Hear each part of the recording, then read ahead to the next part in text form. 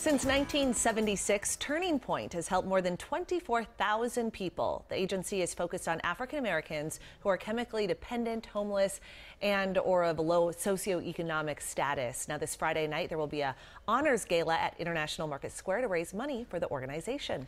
And here to tell us more about Turning Point and that gala, we have Angela, Reed, and Woodrow Jefferson. Thank you to both of you for coming in. You both work at Turning Point. And Woodrow, I understand you're being honored as well. Yep, Employee of the Year. Congratulations. Pretty excited.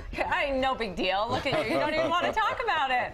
Well, Woodrow, we'll start with you first. How did you get involved with Turning Point? Well, I was a client.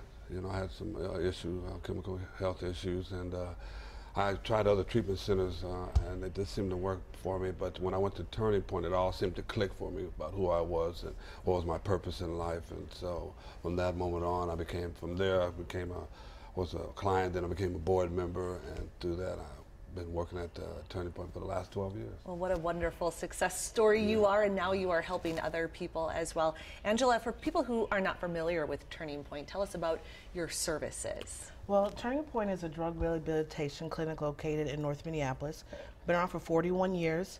And we just celebrate the African American culture. We ingrain it in everything that we do. We wanted to provide services that the community needs based on what's affecting us locally. So we have inpatient, outpatient. We also have housing. It's a big problem. I mean, people can go through treatment, but if they have nowhere to go or have to return to the same environment, that's not going to be conducive for their long-term recovery. And we also have a service center, so community members can come and visit, where we do testing. An attorney is available, mental health counseling, and we also do diversity and inclusion training for the states, nationally, just to kind of give everybody, a ground foundation to understand how to serve people, and with an open and honest philosophy where questions can be engaged, and it's not a lot of pressure with the taboo when it comes to race. We just want to talk about it and be there for people. And you guys have the big gala coming up on Friday. Sharon Sales Belton, the first African-American female mayor in the state of Minnesota, is being honored. What does she mean to your organization, and why is she an important role model for people who will attend? Woodrow? Well, like I said, the thing I think you said first is she's the first African American and as well as female.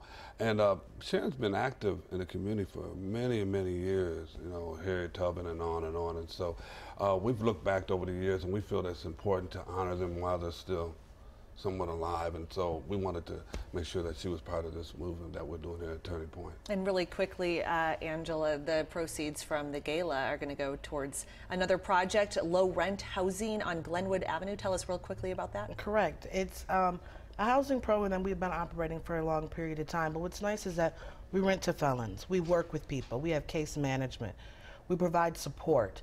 So if people are having problems getting housing, we give them that little boost and help them think about the long term and what they need. And so any sort of help that we have to be able to reach the community, we want to use it. And so this housing project has been a great success. The people involved are connected.